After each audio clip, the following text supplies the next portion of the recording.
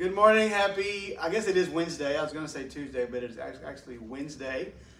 We are here with volleyball coaches for our last episode of Coffee with Coach for the volleyball program, as our season has come pretty close to an end, and we're just going to hit on a couple things. So we have Coach Hannah Scanling and Coach Bailey Moore here with us, and we're going to start with Bailey because she has not got to speak yet this year on an episode. Can you talk a little bit about the 7th grade volleyball team, the program, and kind of where it finished? Because we haven't got to highlight those kids any this year, so anything you can add to that?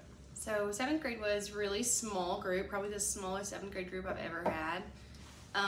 But they were fierce. They worked really hard. They improved so much, even more than I thought they would over the season.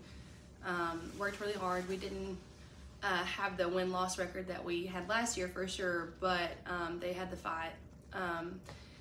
They didn't quit on me. We threw a lot of different things at them, and they learned on the fly. And I look forward to seeing them transition into that junior high group next year. I think they'll bring a big part to it and definitely a work ethic to it. Right. So switch gears to junior high. Anybody can speak on this. They had their district tournament Saturday, come up short against Malvern at Malvern.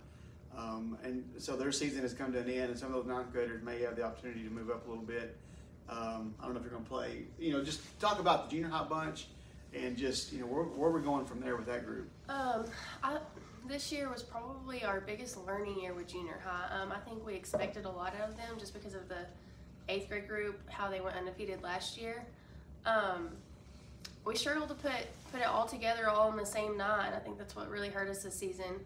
But I do expect this 8th grade group moving into 9th grade to do big things next year. My goodness, they were at the brink of it. I feel like all season So close. They worked so hard. They didn't give up. They cared so much. But I think probably their biggest lack was confidence. And I think we're going forward, we're really going to try to work on instilling that in them because, man, we had all the confidence in the world in them, and they worked their tails off this season. This junior high conference was so competitive too. All of the teams were so head to head, every single evenly game. matched. Yeah. Because never knew what was going to ended up winning it? Arkadelphia. Which I would have never picked that out of the group. It was Arkadelphia and Malvern in the finals, and Arkadelphia pulled it out. And those that follow volleyball would have been surprised by that too, I think, if they stayed and watched that. So last but not least, our senior high group. As we know, Thursday will be the last volleyball game. It is going to be the last. It's home game. It's senior night. Got a couple seniors to talk about. So anything you want to say to your seniors of the program? I don't know if we can talk about it on camera. Yeah, it's always tough. So our seniors are kind of put them on the spot there, but Lily and Emily. They've been a huge part of our volleyball program since we've been here. They've been in the gym more than anybody. They have tremendous work ethic. They lead the team. They lead by example, and they're going to be so missed. They're going to be so missed. I think they really stepped up too. We've had injuries with both of them. Throughout, Lily took a big hit last year with her ankle, and Emily's always got an injury to her ankle because the child can't stay on her feet. But they work through it all, and they do everything we ask of them. I mean, and plus some. Everything we've thrown at them, we've thrown different coverages, and they've adjusted. And I feel like they've led their team. And they're the athletes that are easy to coach. First one's in the gym, last one's to leave, and no argument. They just do what they're asked, and couldn't ask for better. Well, at this point, everybody kind of separates after a season really quick. We go to basketball, and that's what's going to be next. And so what's next for volleyball as far as off-season thoughts?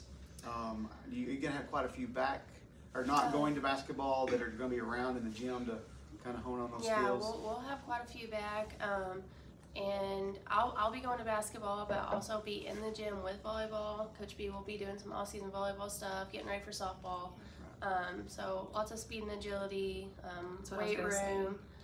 A lot of weights and a lot of speed and agility. We had some issues staying down, moving our feet, and I think we're going to really work on some footwork and some just really focus on that speed and agility and the power jumps. Building. Just gonna go back to work. It's difficult because you started putting in work last year hard over the summer, just hours in the gym, and then after Thursday night, it's over. Yeah. No season-ending tournament, which we've talked about.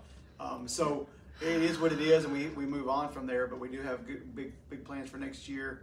And so last chance to see the volleyball program in action will be Thursday night. It's pink out, so wear pink. Yep. Pink it out, JV and varsity, and it'll start at 4:30. Yep. All right. Thanks for tuning in. Go Dogs. Go.